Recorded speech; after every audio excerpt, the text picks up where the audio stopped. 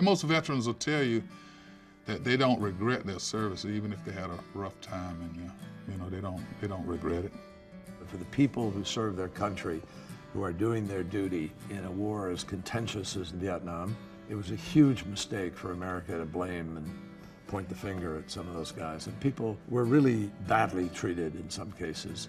I truly do believe that America abandoned us as Vietnam veterans. One of the things I'm very proud of, it's not well known at all, but the Vietnam Veterans Against the War, which I later became part of, did an enormous amount of work with veterans.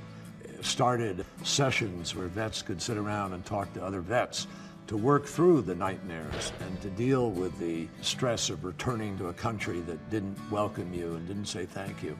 As far as learning about PTSD, the majority of us that come back initially complaining about these symptoms that no one knew anything about. I mean, I guess World War I, II, Korean War, they were talking shell shock. It was many years later that they actually recognized PTSD and started treating it. I do truly believe that America treats veterans much, much, much better. And a lot of them now, I've been given apologies. I guess most people now can relate to it because they have relatives in the military, and that makes it a lot better. Hi everyone, George Stephanopoulos here. Thanks for checking out the ABC News YouTube channel. If you'd like to get more videos, show highlights, and watch live event coverage, click on the right over here to subscribe to our channel, and don't forget to download the ABC News app for breaking news alerts. Thanks for watching.